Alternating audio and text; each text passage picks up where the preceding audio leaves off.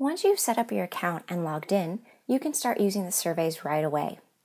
To survey your class, simply click Set Up New Survey next to that class. Choose the survey you want to use and choose a start and end date that are no more than 2 weeks apart. Hit Save. Next, you'll need to generate the codes to give your students. To do so, click Administer. Click Generate Access Codes and enter in the number of codes you will need. You will need an access code for each student in your class. So, if you have 30 students, you'll need 30 codes.